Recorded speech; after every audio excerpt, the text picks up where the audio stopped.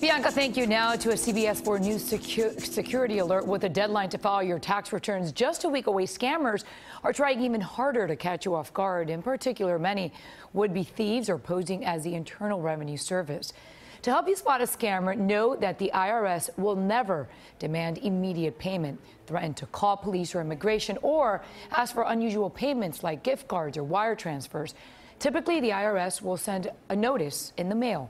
A legitimate representative will not initially contact you through email, text, social media, or the phone. The IRS is not calling you. So if you think that maybe there's something behind the story, it possibly is legitimate, all you need to do is hang up the phone and look up the IRS's phone number and call them directly. And they will be able to confirm your specific information. Another common scheme involves scammers calling to say you've received a mistaken refund and are posing as debt collectors trying to reclaim it for the IRS. You can learn more about tax scams by going to the IRS website, irs.gov, and typing scam in the search field.